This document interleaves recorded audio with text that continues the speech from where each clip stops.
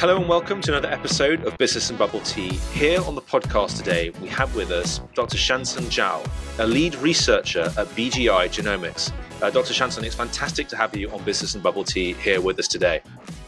Okay, I'm glad to see you. Yeah. Let's start with a brief introduction about BGI Genomics. What is it about, and what does your research focus on specifically? Okay. BGI was founded in about 20 years ago. It was founded in 1999. Now it is one of the world's largest companies that's working on life science and genomics. BGI focuses on genomics research and its applications in lots of areas like cancer research, plant and animals, breeding, and something like that. Now it has started business in more than 100 countries and regions around the world. Wow. Yeah. Most of the Huge. countries, and it has a student that we have projects that collaborate with. BGI has established Amazing. Has established cooperation and partnerships with thousands of different institutes and colleges across the world. Including medical health, research, conservation, and something like that. At the same time, BGI provides equipment, technical support, and solutions for the needs of national economics and people's livelihoods, such as precision medicine and precision health. BGI now is committed to applying its genetic and technological achievements to real world in order to realize the dreams of transformics for a better life. That's all. Yeah. So what I get from that is it's very, very broad in terms of what you're covering, but the main focus is looking at the application, I guess, of understanding of genes and gene technology. Yeah, right. And then it covers across a wide range of different industries, from oncology all the way into sort of the agri-tech sector, and then you've got medical application. Yeah. So what does your area of research particularly focus on? I come to BGI about 14 years ago for an intern, and when I was undergraduate, and then I went to, and that's a long time, yeah. And then I went to the Chinese University of Hong Kong for my PhD studies, and I'm focusing on plant genomics and population genetics, and the application of genomics in nutrition and agriculture. That's a great area and moving fast nowadays. Because BGI has a lot of areas, that's about a large part I was involved in, plant and animals. The other group is about human. When you research deep and are focusing on plants more instead of humans. Yeah. Can you tell us a little bit more of maybe recent projects or recent research that you are doing, some findings or some interesting topics or? Okay. For example, the crop genomics. We take rice as an example. Rice. We eat rice every day almost, because we want to know how the rice was evolved. I mean its origination, because there is a lot of debate about the evolution and the origin of rice, whether it's originated from the India, South China, and how we cultivated this crop from the wild progenitors to nowadays the main breeding styles. So a lot of physiological and phenotype has been changed during the long history during cultivation history. I mean, because the rice from the taller was dropped, and yeah, and it can has a high yield. It has a high yield. So yeah, we want. So in terms. So I guess just can I interrupt you there? Sorry. That is it. So in terms of, I guess, what you're seeing with the trends, looking more specifically at rice. Yeah, right. Are you investigating, I guess, editing the crops to produce higher yields, to maybe make it more resilient to weather? What's more resilient I guess to different climate. Yeah, but first we have to decode which kind of genes that are responsible for these changes. We do a lot of analysis to find out the genes. Based on these genes, then we can take some efforts to change it. Yeah. Amazing. And so what kind of recent findings, I guess, or what's the sort of really pertinent finding you've come across within the sort of gene research of rice? Yeah. Nowadays we can we have genes. We find genes that is responsible for shattering. Wow. In wild crops, the seed will come with the wind, but nowadays for modern crops, it will stay on the plants. And the other is we know some genes that determine the composition of starch.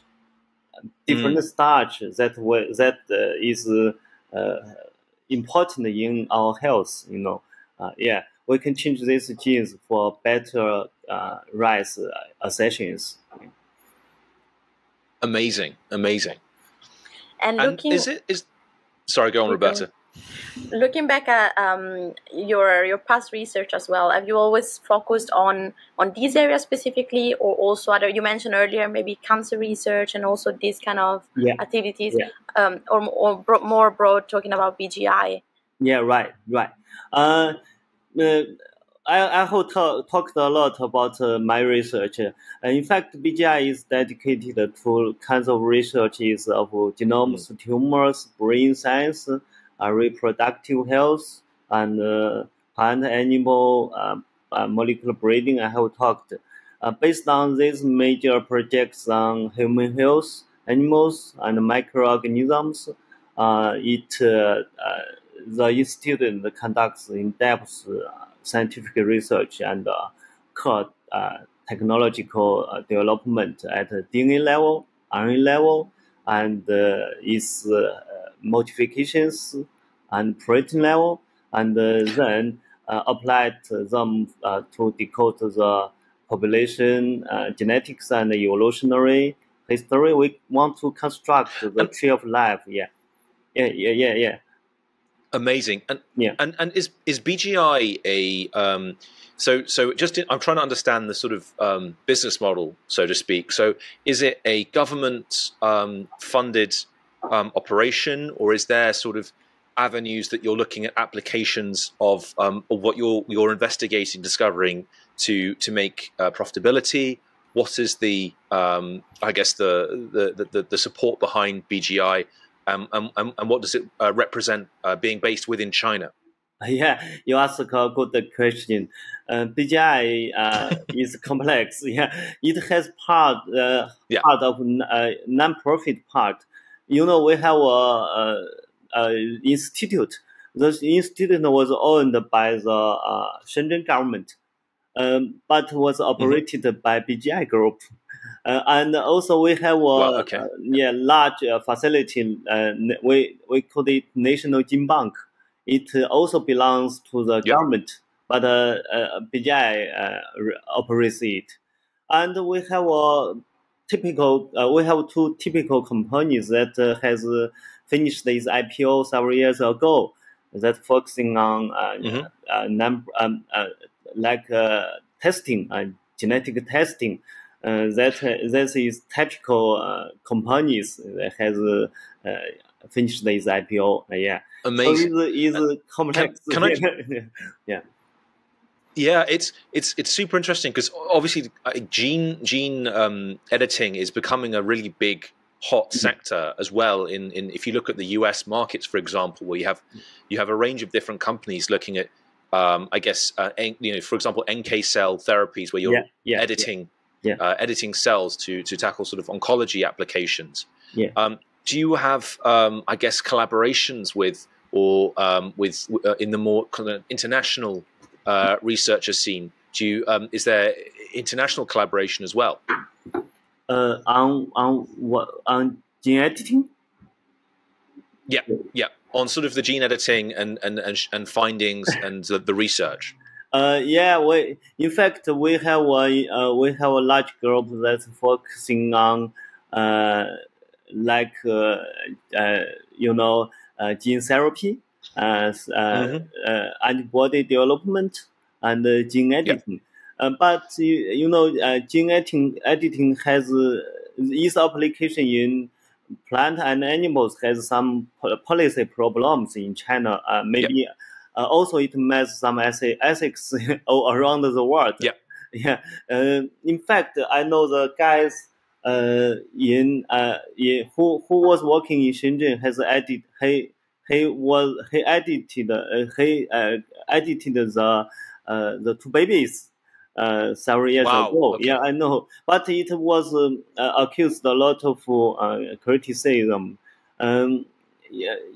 Is that a particular is that one of the big risks you see with this kind of technology? Because we always talk about, you look at the guy who's developed ChatGPT, and he talks about the big risks of such innovations, and his was more from the perspective of like, I guess, job replacement and technology moving so fast. What are some of the risks, and how can we maybe mitigate them with this type of technology? I want to talk something about this because we say if one understands a gene deeply, he would have the impulse to change or manipulate it. But the technology is developing. It has different research risks in its applications. Maybe for genetic editing, it also usually met some problems of target. The mean of target is if you want to edit this kind of gene, but it was targeted to the other genes, that will cause some problems. And most of the ethical concerns related with sequencing genome editing around human germline, because the editing changes made in germline would be passed down to the future generation, and also it will out of your original, out of your control. Maybe it has some unpurposed effects on when you applied this kind of gene editing technologies. And how can we mitigate those risks, those sort of, I guess, unforeseen risks? Is there a way to do it, or are we still just researching potential applications? Nowadays, I believe we have to invest a lot on the basic research to improve the gene editing tools to pursue the high precision application. And the other I want to say that we use some animal experiment animals to do this, to test this kind of technologies instead of apply these in humans, in human infants, because we have to make sure this technologies and reduce its risks to make these technologies more better, make it better to apply it. And I think amazing. You go ahead. Okay. I want to add some about the bioethics because some studies would make gene therapy safe and effective. That should continue to be supported. And some agreed, the public agreed that it is important to have continuing public discussions or debate on these issues to allow the public. To allow the public to decide and know whether or not this kind of technologies should be applied.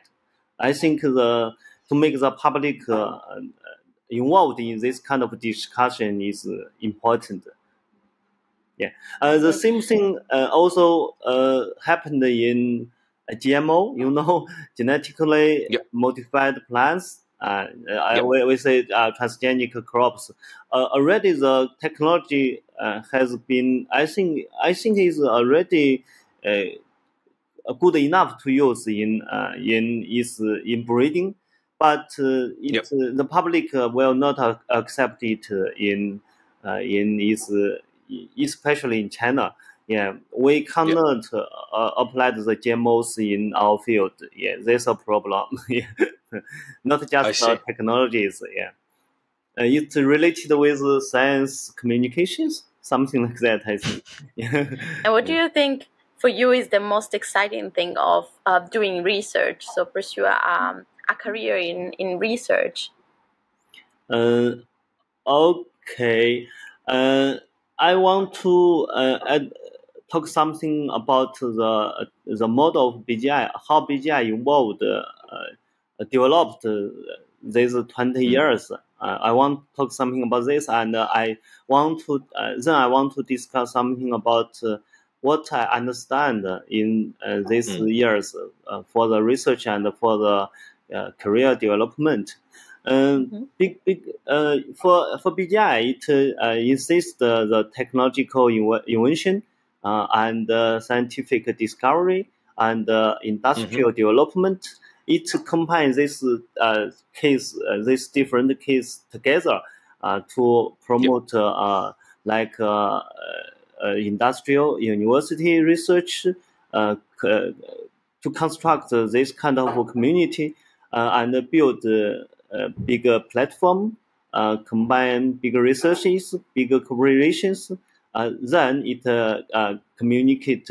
accumulate a lot of big data and public a lot of public research papers for some big science, and then it developed some big industries.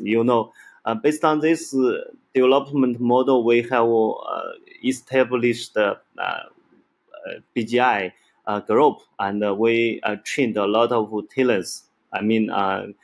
Workers here, young scientists here, and what the right thing BGI are doing, I think is around to satisfy the need, the demand of human. For one thing is we want to know how we evolved and how plant and animals that get together with us evolved.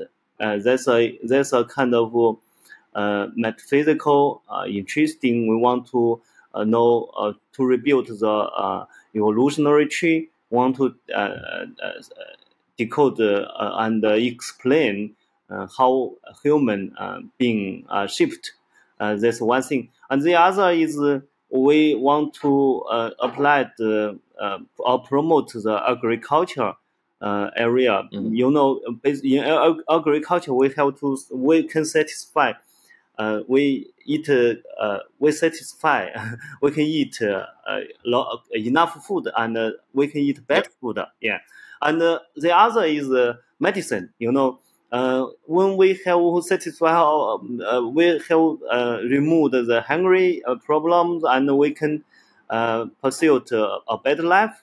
We can, we live better and we live longer. So based on this basic need of humankind, I think BGI is focusing on this to settle these problems. It gets some chance to develop.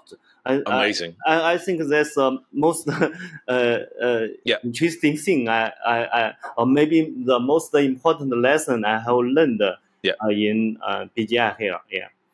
So I guess that's sort of three key areas. Yeah, I'll just quickly summarize. So 3 key areas. One is the applications to healthcare, understanding our origins and the human genome. And then the final one was focusing on, I guess, production of crops and optimizing that to agricultural applications. Dr. Shancen, that's all we've got time for today. But thank you so much for joining us on Business and Bubble Tea. It's been an absolute pleasure. Okay, my pleasure. Yeah.